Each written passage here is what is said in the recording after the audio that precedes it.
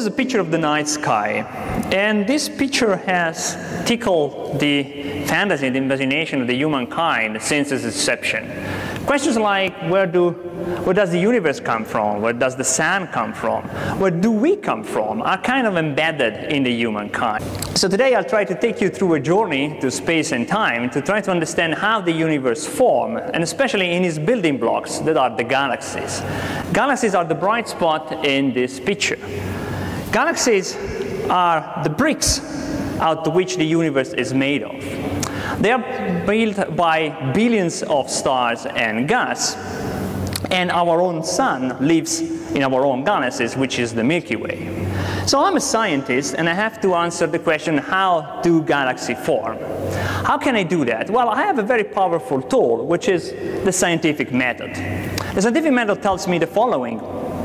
If I have a theory, I should not start speculating about it like the ancient Greek philosophers did. I have to get my hands dirty and start to work out an experiment that can either falsify or prove my theory. If it goes well, I can keep going with my theory. If the experiment falsifies my theory, I should just throw it away. And this has been established by Galileo Galilei more than 500 years ago. Now, this is not an easy task for me because I work with galaxies, and we cannot create galaxies in a lab, right? It took the universe 13 billion years to make galaxies. I don't have that much time. So what I need to do is to find a way to create galaxies without actually creating galaxies. So the best thing to do is to create virtual galaxies. So my task is going to be to try to convince you how you can create galaxies in a computer. So how can we create our own galaxies? Well, this seems to be an extremely difficult task, but actually it's easier than what you think. Now, I'm going to try to convince you that creating a galaxy is the same thing as baking a cake, as strange as it could be. So think about that. If you want to bake a cake, what's the first thing you're going to look for? Well, you have to go into your kitchen and make sure you have the basic ingredients, right? If you have no flavor, no eggs, no milk, there's no way to go. So the first thing we have to do is try to figure it out, what are the ingredients of a galaxy. So in a galaxies like this, we can see a lot of stars, those are the bright points, and also a lot of gas, that's the diffuse medium out of which the stars initially form. But actually, since 60 to 70 years, we have made to realize that there is much more in galaxies. And actually, the real ingredients of galaxies are the following. A galaxy is made for almost 80% by something we don't see. This is matter that we know it's there, but we cannot see because it doesn't emit any light. Now, this is a very strange kind of matter, and the only thing we have learned so far is to give it a name, and we call it dark matter. Now, how is it possible that we know there is something if we cannot see it? So I'll try to come up with a couple of analogies to make clear for you why we know it's there. Think about the Earth and the Sun. We know that the Earth is rotating around the Sun. And the Earth goes at 100,000 kilometers per hour. There are no speed limit, there are no cameras in the universe. How comes the Earth doesn't fly away? Or conversely, how comes the Earth is not captured by the Sun? Well, the reason is that the Earth has a velocity. So by going around, the Earth prevents to be captured by the Sun. Now, let's imagine we can grow the mass of the Sun. Let's make the Sun bigger. What would happen is that the Earth has to go faster in order not to be captured. Conversely, if we have a way to cut the hot Sun in half or in a quarter, then there would be less mass in the Sun, and so the Earth can go slower around it. So the point is that the velocity at which the Earth goes around the Sun is a measure of the mass of the Sun. And we can apply exactly the same concept to galaxies. This has been done in the early 70s, and people study how fast the galaxies rotate. All galaxies do rotate. And then when people have realized that this velocity implies this huge amount of mass that we cannot see. But it must be there because the galaxies go in a given velocity. Again, this is very bizarre, so let me come up with another analogy. Have you ever seen a magician doing a trick? When they take a card, they make you sign it, they rip it in pieces, they burn it, they throw it away, and then suddenly the exact same card with your signature on top appears in the pocket of the guy next to you. If you've seen this kind of tricks, you know that there must be a trick, right? We know that the law of physics don't allow us to destroy a piece of paper and magically reassemble it. We know magic does not exist, and that's why we know there should be a trick. But if I ask you, where was the trick? When did it happen? Which one was the trick? You cannot answer me. But you know there is a trick. As the same thing is for dark matter. I cannot tell you what dark matter is, but I know it's there. Why? Because I trust the law of physics. And the other interesting thing is that dark matter is the majority of my ingredients. In fact, if I want to cook 100 grams of galaxy, I need 80 grams of dark matter and only 20 grams of atoms. So the ingredients are bizarre, but we know them. So galaxies are like icebergs in some way. The part we see, which is in the top, the stars, it's only a tiny part of the total amount of mass that you have in a galaxy, like in an iceberg, where the part under the water level is much larger than the part that we see. So now we have the ingredients, and the next thing we need, which one is that? Well, if you are like me, I cannot bake a cake unless I have a recipe. So what's going to be our recipe in our case? Well, the recipe is going to be the law of physics, right? We know how to mix the ingredients. We know how gravity works, general relativity, very complex stuff, but we know how it works. So we have a way to mix our ingredients. Then the last thing we need, it's an oven to bake our galaxy. And the oven, for me, is going to be one of those massive supercomputers that we have here in the UAE and New York University and other places. So I'm going to put my ingredients, I'm going to tell the ingredients, you should behave as the law of physics tell you. I'm going to put everything into a computer, I'm going to cook my galaxy. But there's another thing that I need to know, and it's how do I set up my ingredients at the beginning? And actually, we have a way to answer this question, because we have a picture of the universe, which is the blue ellipsis I'm showing you, when the universe was only 400,000 years old.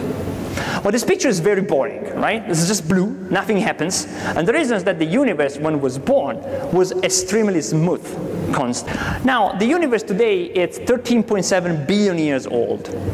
Those numbers are very hard to digest for non-experts, even for myself.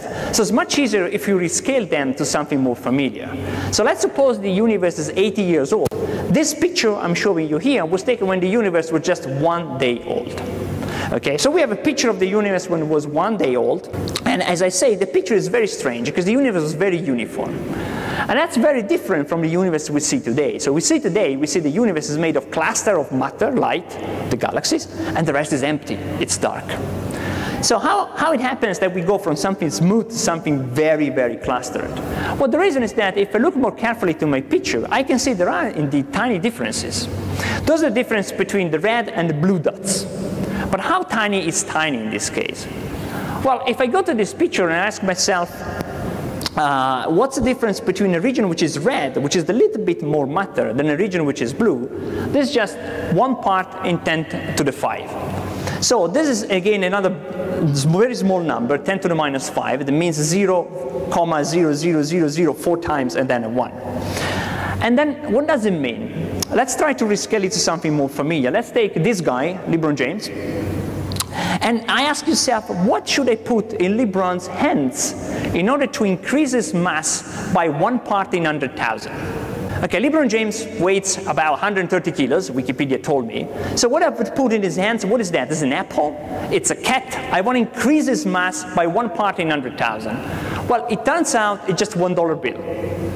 So the difference between red and blue, so regions with more mass and less mass in the universe, is just the same difference that you have between LeBron James and LeBron James holding a $1 bill. Okay, so it's very, very tiny number. Well, what happens is this tiny number is enough. Because the LeBron James with $1 in his hand is going to have a little bit more gravitational force than its surroundings, because he has the extra $1 bill. That means he's going to be able to grab a little bit more matter than the surrounding. And so he's going to grow. Now he has maybe 10 bills in his hands. But these 10 bills allows it to be even more massive. So it's going to grab matter from much farther away. And it's going to keep growing. And now you see this is a runaway process. This is like a monster that the more it hits, the hungrier it gets. So what happens is that it's going to eat and eat and eat until it grows gigantic and it's able to create the universe as we see it now. So these tiny differences, LeBron James winner without $1, it's enough to create the gigantic difference that we see today. So how different is the universe today? Well, if I check how much mass there is in a galaxy compared to the surroundings, a galaxy is 1 million times larger, more massive than its surroundings. So that means that from left to right, in our 80 years of life of the universe, these tiny differences have been able to grow by 11 orders of magnitude. Again, 11 orders of magnitude, it means 100 and then 9 zeros after it. It means that this thing is growing a lot. So let's take our initial dollar bill and ask ourselves, how much did it grow? So what does LeBron James holds in his hand now? It started with a dollar bill, and now what does it have? Well, it turns out, if you do the math, he has an Airbus A380 in his hands. Okay, that's how much the universe is growing. The universe is able to take a bill, and gravity is going to grow its mass so much that it becomes an airplane.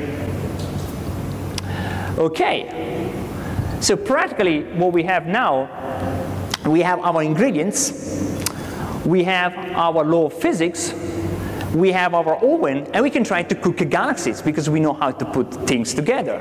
But please keep in mind that this is not an easy task, because what we have practically is a picture of a one-day-old baby, that's my daughter, and we're going to try to guess how we look at the age of 80, right? Have you ever seen these movies when there's the FBI detectives, they try to age a suspect to see how it's going to look like? Well, our job is to age one-year-old baby, right? Nobody knows how it's going to look at the age of 80. And remember that this little baby is growing.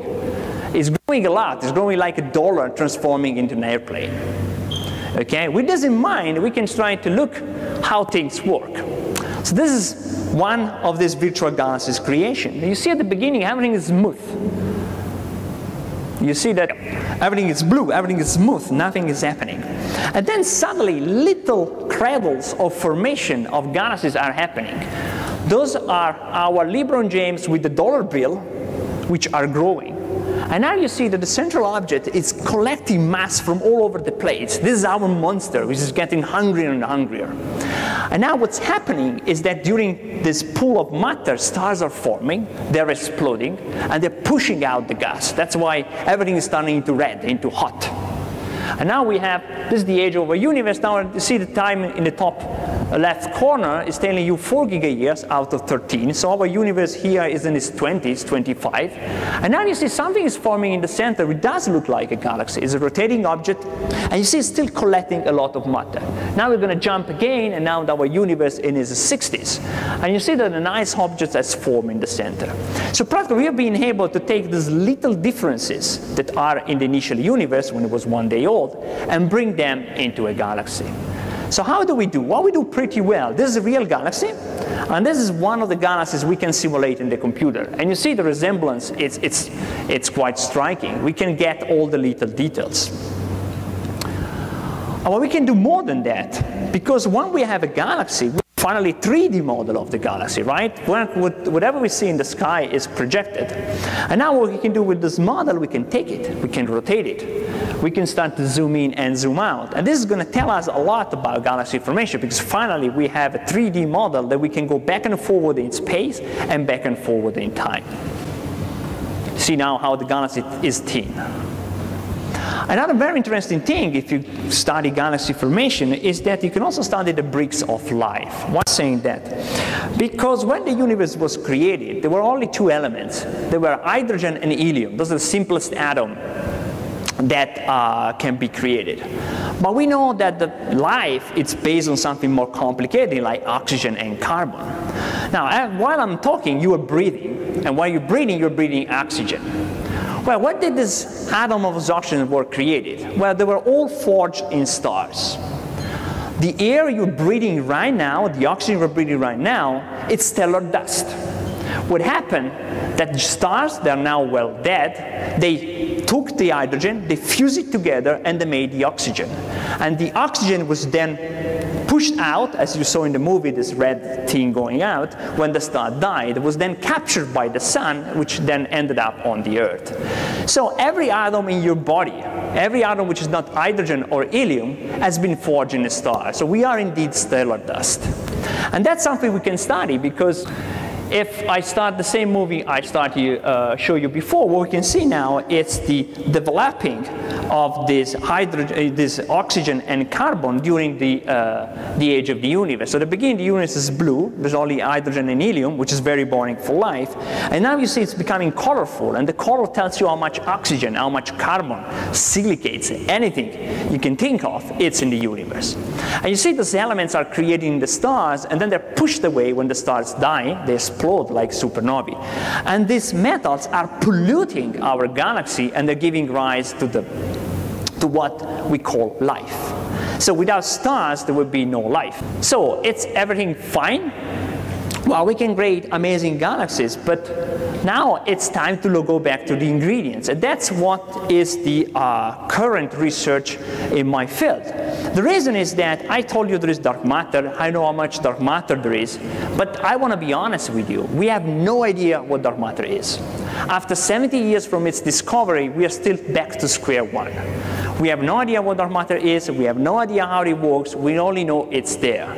So believe it or not, we're trying to force the universe to tell us its tricks, but the universe has been much smarter than us, and we are still, as I say, at square one, and we haven't really understood the magic tricks that the universe has thrown us. Because, believe it or not, we don't live in this kind of universe. We live in a very dark universe. Thank you very much.